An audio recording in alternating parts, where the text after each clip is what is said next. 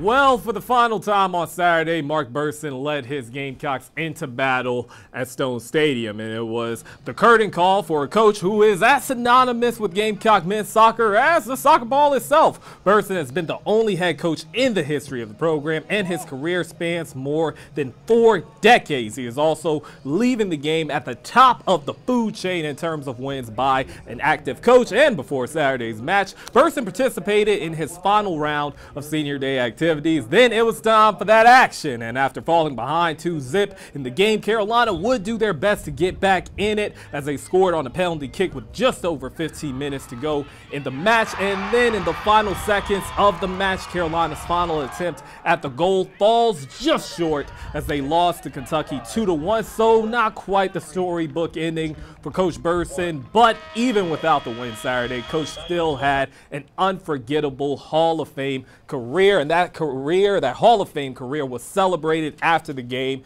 in a ceremony which was held at Stone Stadium honoring Coach Berson and his accomplishments. Berson was congratulated by his former players as well as USC Athletics Director Ray Tanner. Coach Tanner also presented Berson with a plaque that will forever live at the Stone Stadium concourse. And now, enough from me. Let's go ahead and hear from the man, the myth, the legend, Mark Berson.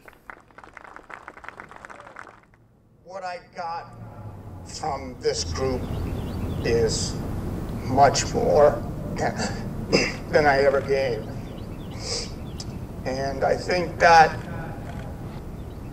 other than being called dad, being called coach is about as good as it gets. So, thank you.